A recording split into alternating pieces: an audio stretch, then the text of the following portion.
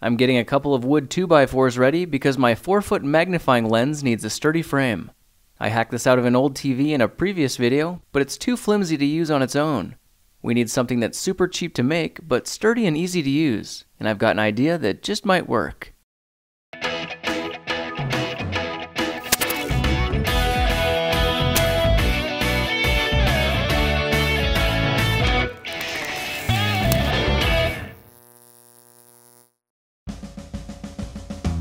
Measuring the sides of the lens seems like a good place to start, so let's do that and then mark the wood for custom cutting. It's best to use as little wood as possible, so I'm going to use this table saw to rip these studs in two. This shouldn't compromise the integrity of the frame at all, and it will cut the weight in half. These 2x4s are now 2x2s, and we'll need to cut a groove right down the middle. Once I've got the center lined up, I'll lower the blade down to about 3/4 of an inch and get the saw spinning. As the beam glides over the blade, I'm happy to see that it cuts a clean 3/16 inch groove. This is the groove that our lens will fit into, and sliding the pieces together into place proves that the cuts were good.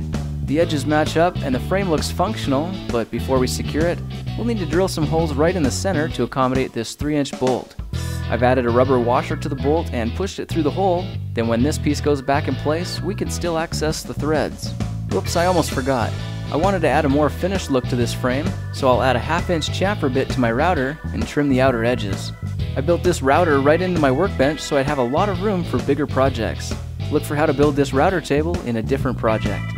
These simple cuts are quickly giving the frame a more professional look. Okay, those are done, so now I can retract my router bit and lay these support blocks down. The lens goes over top, and these blocks are helping prevent the lens from warping. When we've got one of the corners lined up, we can drill a pilot hole and add a 3-inch wood screw. That's holding well, so let's repeat that on the other 3 corners. Drilling these holes first helps prevent the wood from splitting when the screws go in. The Scorcher lens is framed, and we can put that off to the side and get to work on making a collapsible A-frame. This time we'll need to cut 2 5-foot lengths of 2x4 and rip them into 2x2s the same as the others. I want to make a hinged frame, but before we do, let's router these edges as well and save some of the sawdust for a future charcoal making project. Alright, my table is clean again, and I'm going to try an idea for a modified hinge with these eye screws. These screws were 6 for $1 and we'll only need 4. Holes are drilled in the center of the chamfered edge, and then these screws are tightened to where they line up nicely with each other. They stay together closed and fully open, so I'm hopeful this is going to work. It's time to join the A-frame with the Scorcher lens. A washer and nut go on the bolt, and now I'm cutting this barbed sprinkler line coupling to act as a spacer. The barb is on with a washer on either end, and the eye screws are added next, followed by a washer, barb, washer, and secured in place with a wing nut. Everything's duplicated on the other side, and these frame legs pivot just the way I was hoping. Next we'll need to measure the distance between the legs and cut 4 more pieces of wood to act as support braces.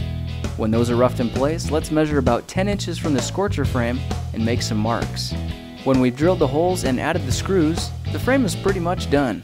The Scorcher lens rotates a full 360 degrees and seems relatively sturdy. One more thing I want to try is adding an adjustable tensioner, so I'm cutting a scrap piece of 1/8-inch hardboard into a strip about 2 inches wide and 18 inches long. Then I'll adjust the saw to cut a groove in the center, stopping about 1.5 inches from the ends. A hole is drilled in the frame 10 inches from the top, and the band is connected to the frame with a 3-inch bolt and some wide metal washers. A wing nut will hold that together loosely, then this other end of the strap connects to the side of the pivoting frame about 5 inches from the fulcrum. Oops, that's a little too tight, so I'll back it off a touch and give it a test. I could still rotate the lens nearly 360 degrees, but now I have the benefit of being able to position and tighten this securely at any angle I want. The frame looks great and totally exceeds my expectations for functionality and practical use. The best part is, we made the whole thing custom for about $8. That's it for now. If you like this project, perhaps you'll like some of my others. Check them out at thekingofrandom.com.